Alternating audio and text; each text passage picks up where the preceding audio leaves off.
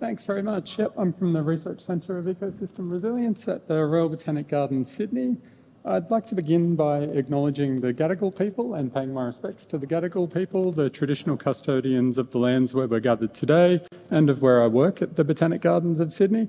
I also wanted to begin by acknowledging the many collaborators on the two different projects that I'll talk about today. So many wonderful colleagues from the Royal Botanic Gardens have contributed to this work, as well as Rich Edwards and Colin Ahrens from the University of New South Wales, from the Australian National University, Justin, Ashley and Chloe, Craig Steen, Threatened Species Officer with DPIE for the Rhodamnia work that I'll talk about, and in particular Karanjit Sandhu from University of Sydney PBI, who's been collaborating with us on assays of resistance.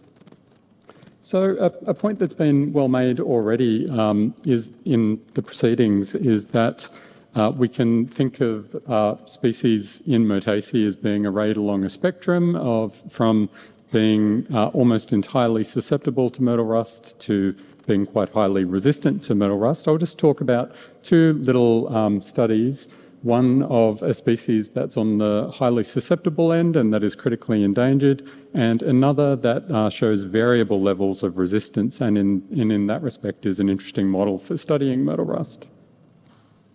So first, I'm going to talk about a study and a project on Rhodamnia rubescens, which is one of several species that's already listed, at least in New South Wales, as critically endangered due to the impacts of myrtle rust. It's on a rapid decline towards extinction.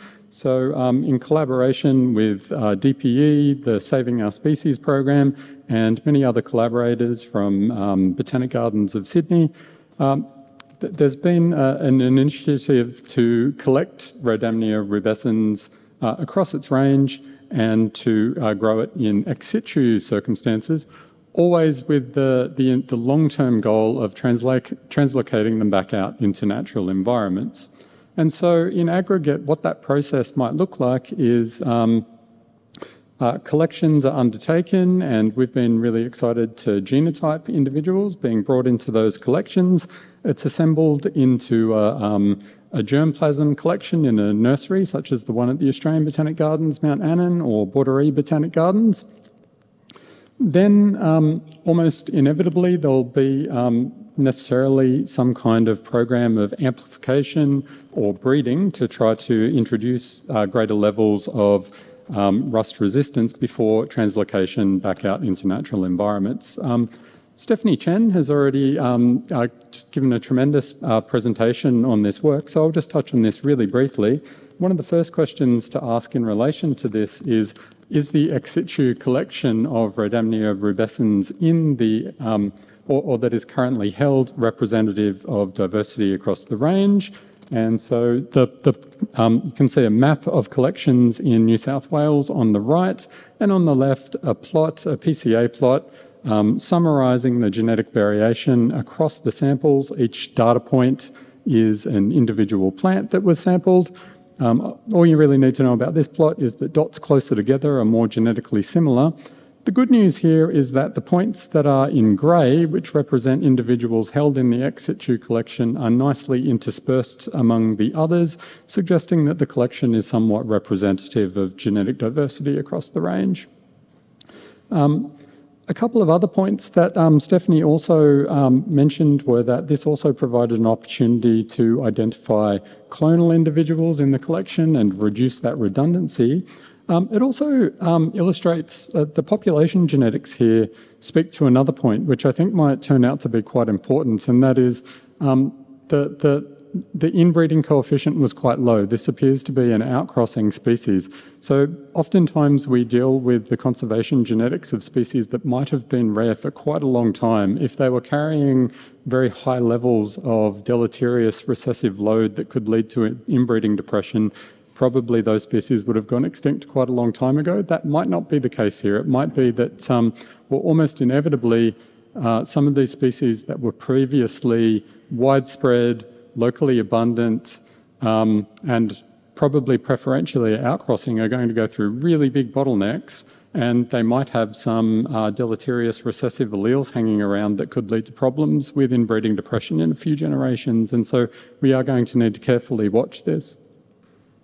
So the next step then in the course of trying to get back out into a translocation into nature would be a process of testing for resistance over the course of generations, trying to increase the representation of resistance if any resistant individuals are found through the process of breeding before translocating back out into nature.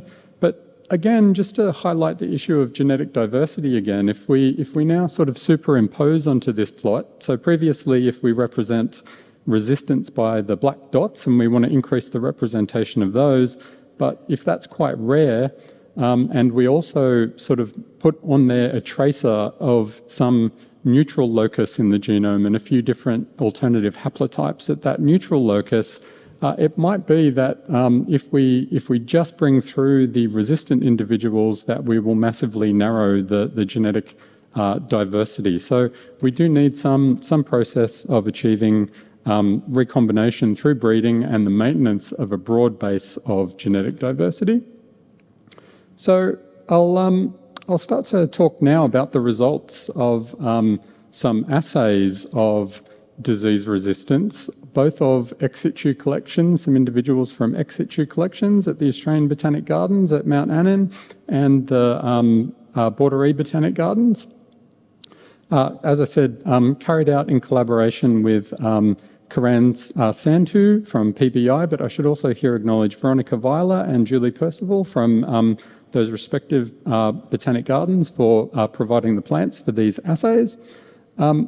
As Stephanie pointed out previously, there was a percentage of the individuals, maybe on the order of 30% of the individuals from the Australian Botanic Garden collection did show resistance to rust. They did not become infected when exposed to the myrtle rust pathogen. Also, encouragingly, some seedlings were germinated to assay viability at the Australian Botanic Garden at Mount Annan, and Veronica suggested maybe also assaying these for rust resistance. And so there were on the order of 250 of these seedlings, and so it also turned out that around 127 of these also appeared to be resistant to rust in the assays. So just to pull this part a little bit more, these are still available at the Australian Botanic Gardens growing in pots. They've now been genotyped. This represents individuals from 21 different parental accessions. The parent plants varied from being quite highly susceptible to quite highly resistant in the assays that were performed, and different percentages of the seed lots from those mother plants were quite resistant. And so I guess it's quite exciting to think that these could start to make the beginnings of some kind of pre-breeding population to try to undertake a broader process of trying to systematically increase the level of resistance. So we're going to have to manage that quite carefully, and that we just got the genetic data. I've only just started analysing the genotyping data. It does look like some individuals were quite sort of highly overrepresented in their contribution to the paternity within the open pollinated nursery, but that can be managed to try to keep individuals in a way that balances their representation. And also, of course, I intend to start doing some more quantitative genetic analyses of these data. So, yeah, as I mentioned, those seedlings are available, so it does raise the question or the opportunity of planting these out at the Australian Botanic Gardens with the objectives of challenging the resistance when grown under field conditions and when they're not treated with fungicide. Do they remain resistant? It also gives us some prospect of trying to maintain diversity by balancing what is kept and imposing further selection. As I mentioned, this represents some sort of a start on a pre-breeding population. And potentially can start to turn into a template and a workflow for breeding towards translocation in these species that are very heavily impacted. So I'll just now, I have gone way slower than I thought I would, so I'll just talk really, really quickly about our work on broadleaved paperbarks, which, as has been pointed out by Jeff Pegg and by Alyssa, show highly variable levels of resistance, and from that perspective might be an excellent model species for investigating the genetic basis of resistance. It's also been shown in previous work by Pegg and Al that variability appears to be heritable. So just to mention really, really quickly what we've been doing on this with a large group of collaborators from UNSW. I should mention Stephanie Chen and Colin Ahrens, particularly for their contribution to this project. We collected individuals of Melaleuca quinquenervia across their range in New South Wales, grew up many, many seedlings. Again, these were exposed to rust under controlled conditions in collaboration with Karan at PBI.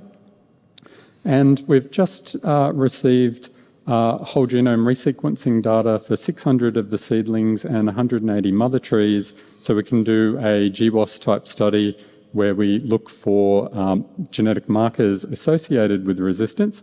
This is sort of first from a basic science perspective to identify mechanisms of resistance. Secondly, if we did identify a manageable number of markers that are robustly predictable, that robustly predict resistance, we could start potentially assaying seedlings for use in restoration projects and things of that nature. I'll also point out, though, that we also had an opportunity to plant a number of Melaleuca trees at the Australian Botanic Garden site at Mount Annan. So even before we had the genetic data, we chose 900 trees to plant, and we selected those to have an overrepresentation of seedlings from families that had a high level of resistance to rust. And we also made sure those were drawn from widely distributed areas to also balance out the diversity of those plantings. So the goal there was to have plantings that in the future will provide elevated, more resistant and diverse progeny for restoration projects of this terribly important species in swamp ecosystems.